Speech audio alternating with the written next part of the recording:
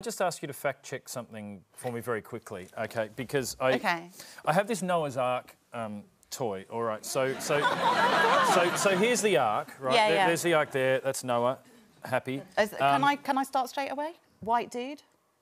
Right. Yeah. So Noah was not white. No. Okay. Okay, carry on. So okay. Well, I think that raises an obvious question about the elephants.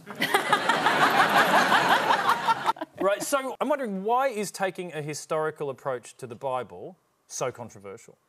It's controversial because when you do take a historical approach, so look at the archaeological evidence for events or people described in the Bible, it's very hard to find corroborating evidence to support the biblical claims about the past.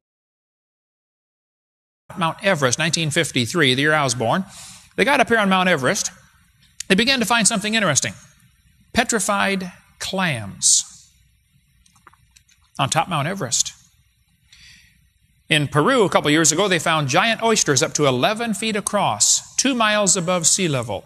Here's a fossilized jellyfish.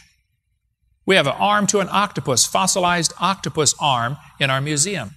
Soft tissue simply doesn't fossilize. Under very special conditions are required. The Bible says the fountains of the deep broke open. So I think ancient monuments, deep underwater.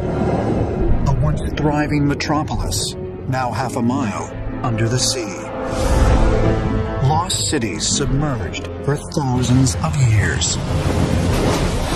All over the world, there are sunken cities. There's more than 200 known sunken cities in the Mediterranean alone.